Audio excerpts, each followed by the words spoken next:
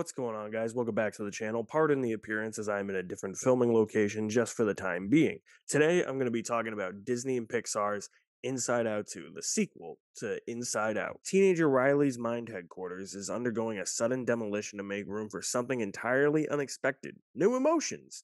Joy, sadness, anger, fear, and disgust, who have long been running a successful operation by all accounts, aren't sure how to feel when anxiety shows up, and it looks like she's not alone. I really loved the first Inside Out. It was one of those Pixar movies that caught me by surprise. It was kind of in that period where Pixar was starting to not turn out critically acclaimed and beloved classics like they had been doing since their inception. Inside Out kind of changed that, and then it kind of didn't change that.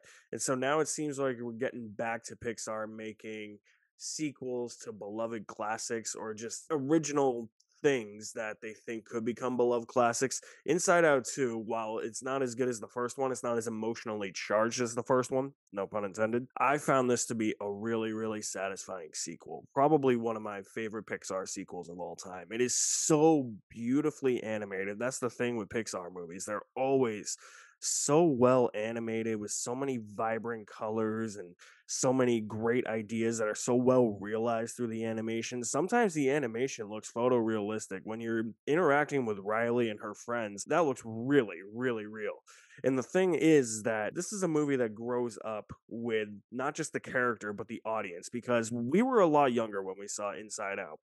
I was 21 when that movie came out. I'm now 30 years old, and we're seeing these new emotions as Riley grows up. So it takes a more mature and thematic approach to its subject matter, and I think that that's actually really done well because we get all these different types of emotions, and I think showing how these emotions work inside Riley's mind. I mean, obviously there's a whole world here as to how these emotions work, but you just think about it when you see something like anxiety, like we all get anxiety, and I think that the movie really showcases the emotion of anxiety really well. It's just a matter of growing up. It's really, really touching in that regard because growing up is something that is inevitable in real life and you're maturing.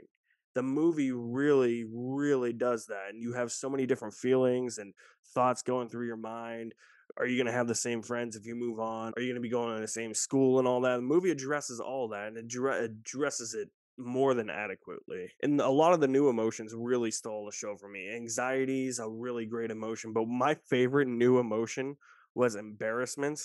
I thought that embarrassment was the funniest emotion out of the new emotions. That's the thing. It's when the new emotions are introduced, it's not like, oh, this is an eye roller, this is a head scratcher, why are we doing this? No, it makes sense, and they actually write them really well to the point where it's, yeah, you can actually like these emotions. And I just love the adventure element that this movie took me on. Joy, fear, anger, disgust, sadness have to go on this sort of adventure trying to get back to headquarters, and I thought that that was really, really fun. It was a really fun adventure for that, and it was just seeing that interspliced with what anxiety was doing was really interesting for me. I thought that this movie flew by. It's what, 90 minutes? It doesn't even feel like it's 90 minutes. Have you noticed that this year? The movies that have like an astronomically long runtime or even a short runtime, you're so into them, they don't feel their runtime. Like Dune Part 2 doesn't feel like it's 2 hours and 46 minutes. I didn't think Furiosa felt like it was 2 hours and 30. I didn't think Kingdom of the Planet of the Apes felt like it was 225.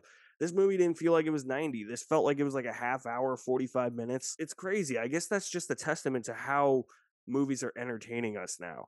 And Inside Out 2 is another winner for Pixar. While it's not as good as the first one, it does have a couple of more original ideas, and it knows that it has to grow up with not just the character, but the audience. It has to touch on more mature subject matter. I really, really loved Inside Out 2 with a full bucket of popcorn. So if you have seen Inside Out 2, let me know what you think of it in the comment section below. I'll leave my links to my website in the description below as well. You guys are the best. Thank you for watching. My name is Alex Madden, and I will see you at the movies somewhere.